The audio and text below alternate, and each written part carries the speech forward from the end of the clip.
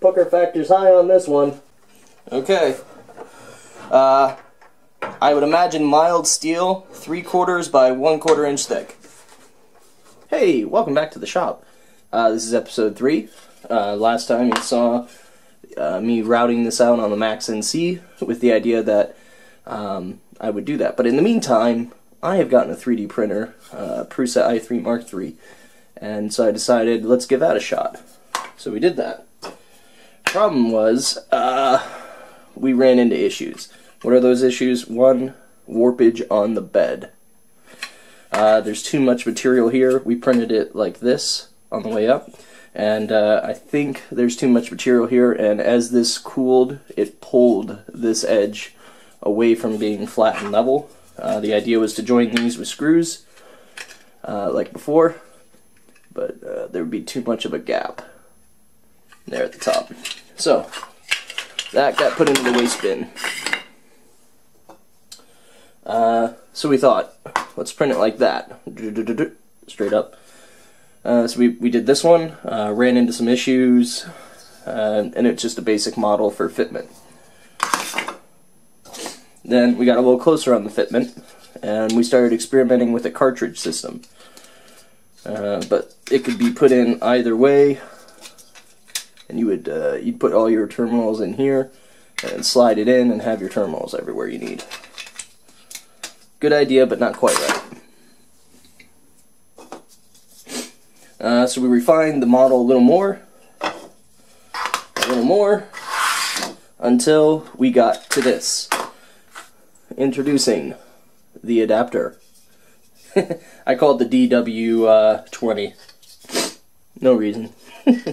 Any rate, as you can see, it is the cartridge, but we have chamfers in these corners. See if you can get that. So as you can see, we chamfered that corner and left that corner straight. That way you can only put it in one way. Not that it matters, because the prongs are such on this that not much you can do really to mess it up. So what is this? Well, we have positive and negative are reversed. So the positive on one side, so we have to swap them. So what we did was we have this one going through to the back and then coming out this side, and this one stays on the front. And there is 100 thou of material dividing those two. And to place them in, we placed slots here and here that will take these like so, push it all the way up to the front.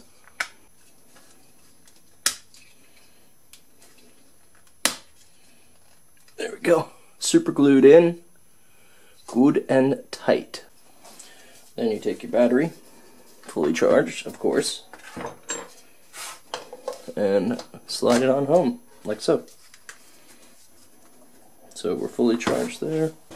Then you go ahead and get yourself I got this for 25 bucks off of Facebook Marketplace. Had a came with a bad battery. There we go. And then you go ahead and you just slide your new one on home, like so. And then give her a little test. Oh yeah. Oh, this is going to be good. I think we need to find something to cut. Okay, so we have some 2x4s. We have a 2x4. This is about 1 1/4 inch thick by 2-ish inches wide, 2.5. This one's a little over about 1 1/4 inches as well. 3/4 inch plywood. We'll rip cut it. But yeah, we'll just chop these all up into small little pieces. This is maple. Don't know what this is, but it's really hard. It's an old piece of, what do you call those things? Pallet wood. That's it. So yeah, any rate, there you go. Get an idea there.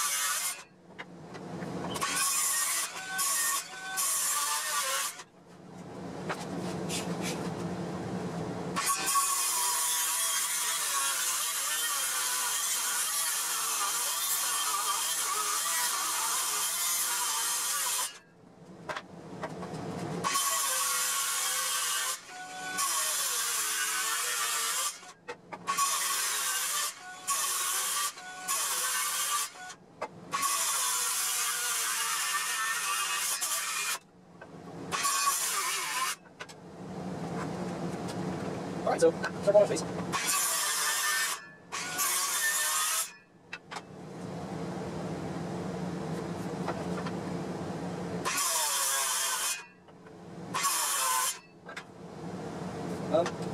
Okay, I guess I circle left. Now we're gonna look. I guess I circle this.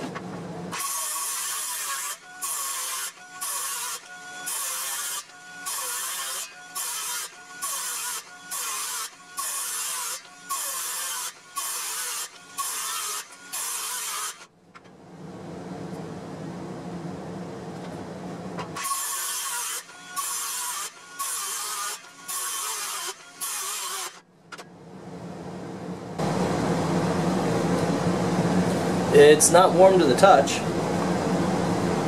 Still have 2 bars left, but it does seem to be chugging a little bit.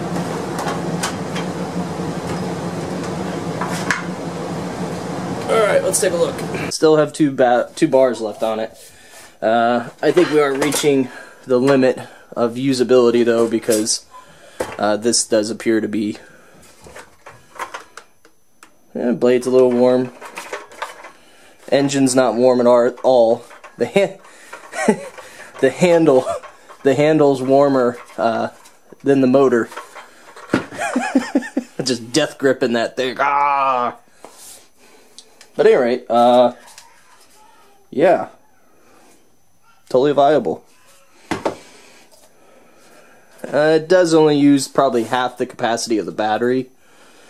So a larger battery would be better, would give you more runtime.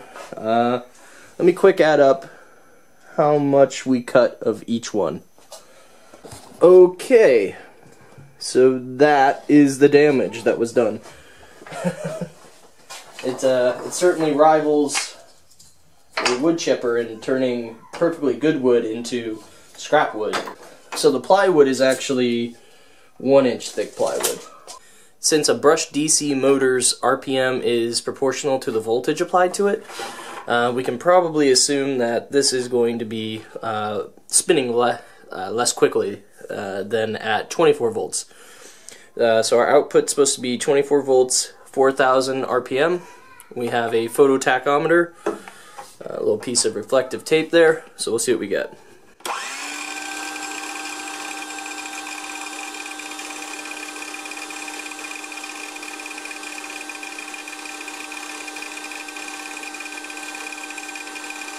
It looks to be about 3,300 to 3,500, so we're probably only going to cut about 3/4 as fast as we would normally see at 4,000 RPM. So you have to go a little bit slower if you're going to apply an 18-volt battery to a 24-volt motor. 3/8 by 1-inch aluminum.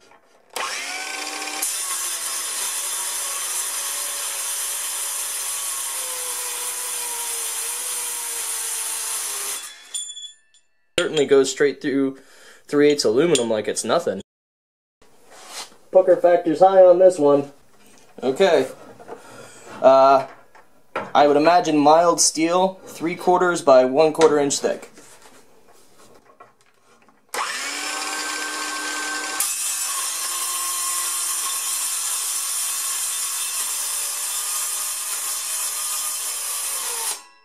Oh geez.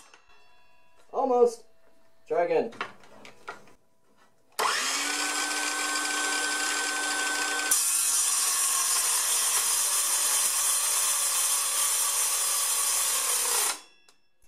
Oh, it's so close! It's so close to coming through! Oh, come on! It's so close!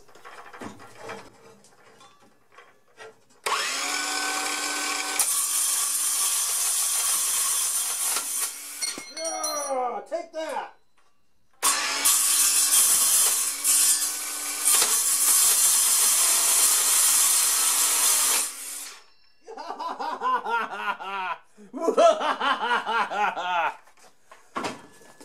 Oh. Oh, I don't know if that's the correct RPM for cutting steel or not, but it's strangely satisfying. That I do not do at home, obviously. Those poor teeth. Oh, yep, we broke one off here. Focus.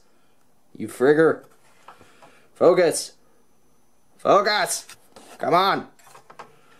Yeah, so we broke one tooth, 2 teeth, 3, 4, 5, 6 teeth. Maybe 7 or 8, I don't know. Quite a few. Alright, so note to self, do not cut. Well, now I gotta go purchase a new blade. But, yeah. Might be able to cut steel if I get an appropriate metal cutting blade. This obviously has a very thin kerf, which probably helps this. But I'm thinking we stalled out because we didn't have any teeth on a couple of them.